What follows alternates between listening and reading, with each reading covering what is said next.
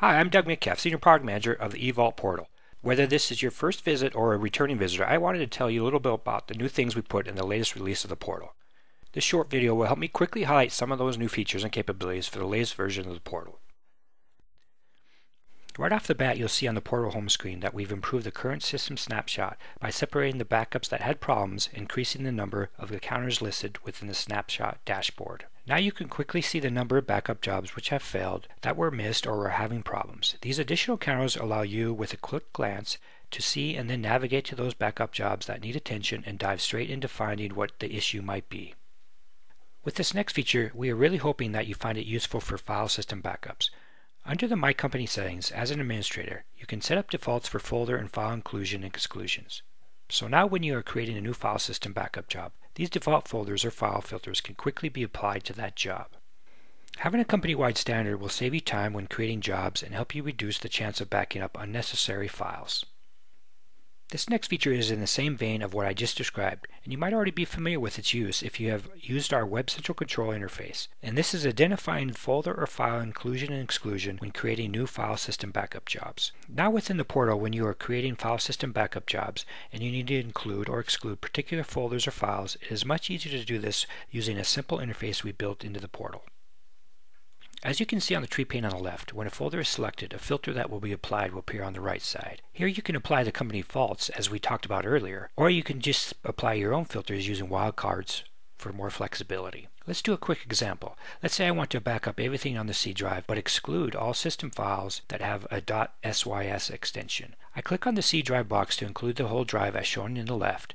The green check marks next to all the folders and files mean that they will all be included in the backup. If I click on the C drive again, an exclude filter box appears on the right. If I type a star.sys in the exclude file filters and then press return, and voila, all those files ending in .sys will not be part of the backup. It's that easy. If you have more complex inclusions or exclusions, this new interface is easy to use, and understanding what exactly is and isn't being backed up will be shown in a friendly graphical view. The next time saver we've incorporated within the portal is the ability to submit a request to delete a job's vault data while you are removing the job from the agent. Keep in mind the ability to submit this request will only be available to those portal users that have the admin role assigned to them. When you select Delete Job from a Job Action drop-down list, it will ask you if you'd like to also submit a data deletion request to EVault.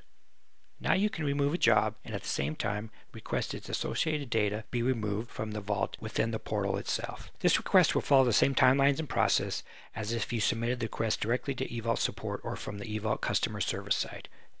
You will still get an email confirmation, and the actual permanent deletion will take up to 72 hours to complete.